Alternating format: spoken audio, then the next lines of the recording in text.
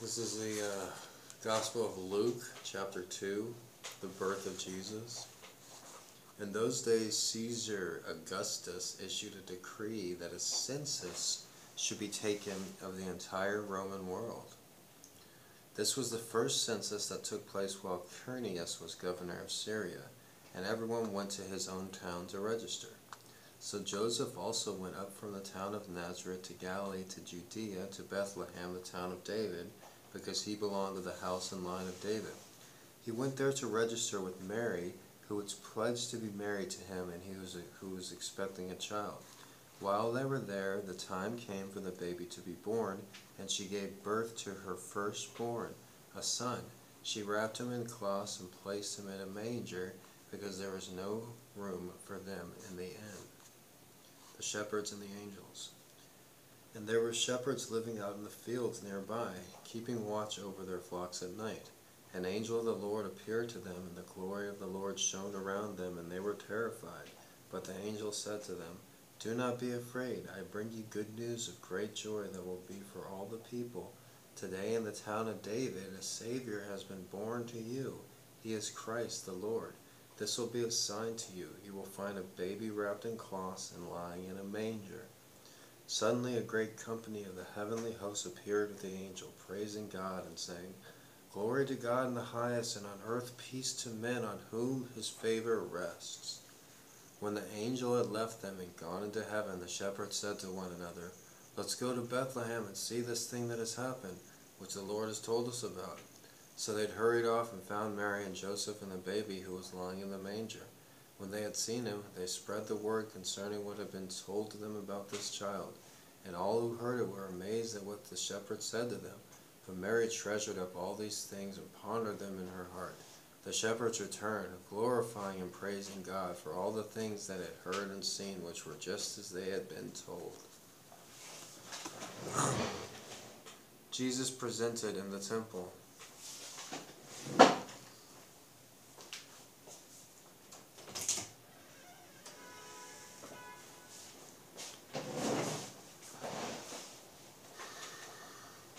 On the 8th day, when it was time to circumcise him, he was named Jesus, the name the angel had been given him before he had been conceived.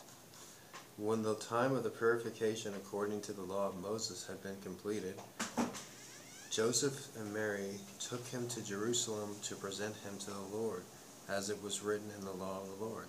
Every firstborn male is to be consecrated to the Lord, and to offer a sacrifice in keeping with what is said in the law of the Lord, a pair of doves or 2 young pigeons.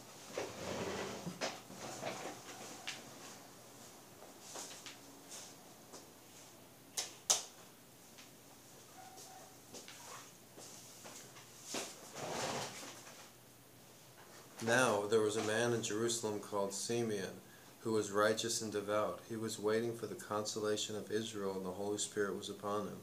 It had been revealed to him by the Holy Spirit that he would not die before he had seen the Lord's Christ.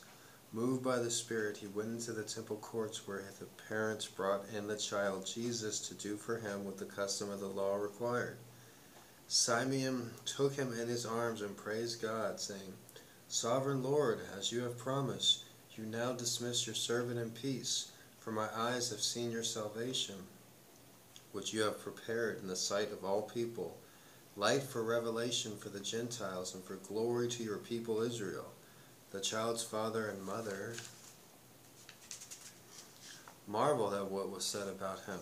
Then Simeon blessed them and said to Mary his mother, "This child is destined to cause the falling and rising of many in Israel, and to be a sign that will be spoken against, so that the thoughts of many hearts will be revealed, and a sword will pierce your own soul too." There was also a prophetess, Anna, the daughter of Phanuel, on the tribe of Asher. She was very old. She had lived with her husband 7 years after her marriage, and then was a widow until she was 84. She never left the temple, but worshipped night and day, fasting and praying. Coming up to them at that very moment, she gave thanks to God and spoke about the child to all who were looking forward to the redemption of Jerusalem. When Joseph and Mary had done everything required by the law of the Lord, they returned to Galilee to their own town of Nazareth, and the child grew and became strong. He was filled with wisdom, and the grace of God was upon him. The boy Jesus of the temple. Every year his parents went to Jerusalem for the feast of the Passover. When he was 12 years old, they went up to the feast according to the custom. After the feast was over, while his parents were returning home, the boy Jesus stayed behind in Jerusalem, but they were unaware of it. Thinking he was in their company, they traveled on for a day. Then they began looking for him among their relatives and friends. When they did not find him, they went back to Jerusalem to look for him. After 3 days, they found him in the temple courts, sitting among the teachers, listening to them and asking them questions. Everyone who heard him was amazed at his understanding and his answers. When his parents saw him, they were astonished. His mother said to him, "Son, why have you treated us like this? Your father and I have been anxiously searching for you." "Why were you searching for me?" he asked. "Don't you know I have to be in my father's house?" But they did not understand what he was saying to them. Then he went down to Nazareth with them and was obedient to them. But his mother treasured all these things in her heart. And Jesus grew in wisdom and stature and in favor with God and men.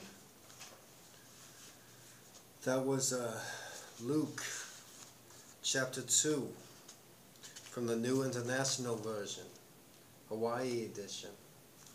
That's a really famous, in-depth chapter about Jesus Christ, Luke chapter 2. It's a very, very in-depth character study about Jesus of Nazareth. That's Luke chapter 2, read by Gregory Brandt. That's me.